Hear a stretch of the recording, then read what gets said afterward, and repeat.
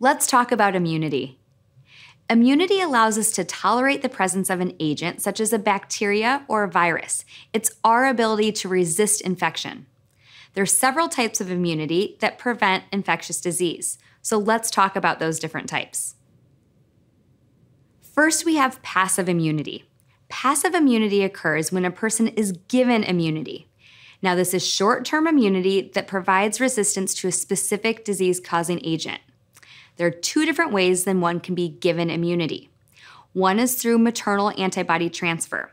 This is the transfer of antibodies from a mother to a newborn.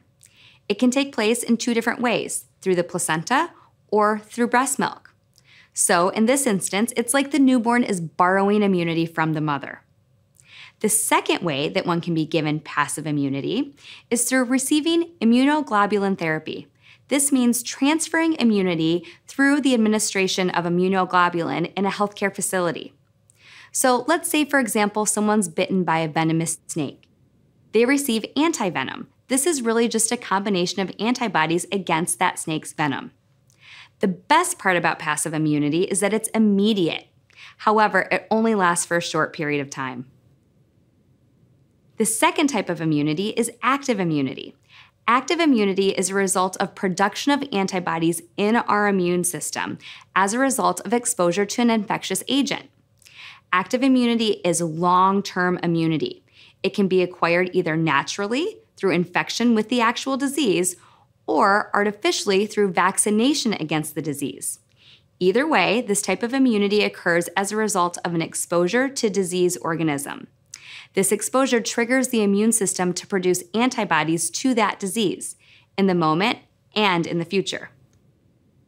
Then we have herd immunity. Herd immunity is also sometimes called community immunity.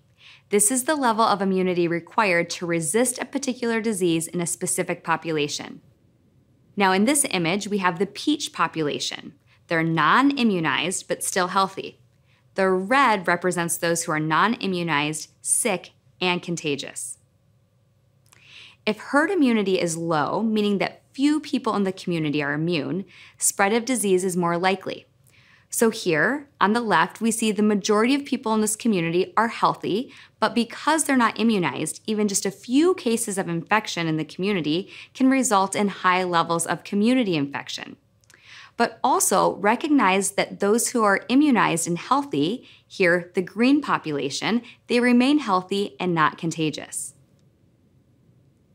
On the other hand, once a large majority of the population are vaccinated and are immune, there's less opportunity for the spread of disease. Herd immunity protects the unvaccinated and those with compromised immune systems from getting infection. As I mentioned earlier, vaccinations are one way in which people acquire active immunity. Vaccinations are a cost-effective public health intervention that have had an incredible impact on life expectancy in the 20th century. There are a wide variety of diseases that are vaccine preventable. Some examples are hepatitis B, measles, influenza. There are also diseases such as polio that we've almost forgotten about due to the impact of vaccines. Most vaccines are developed using either a live organism or an inactivated form of the organism. Live, attenuated vaccines are made from weakened virus organisms that can still replicate but are too weak to make a person ill. This initiates an immune response and the individual builds immunity against the virus for future exposure. Next, inactive vaccines are made from viral organisms that have been inactivated by either chemicals or by heat. The viruses in inactivated vaccines cannot replicate. However, they initiate that immune response.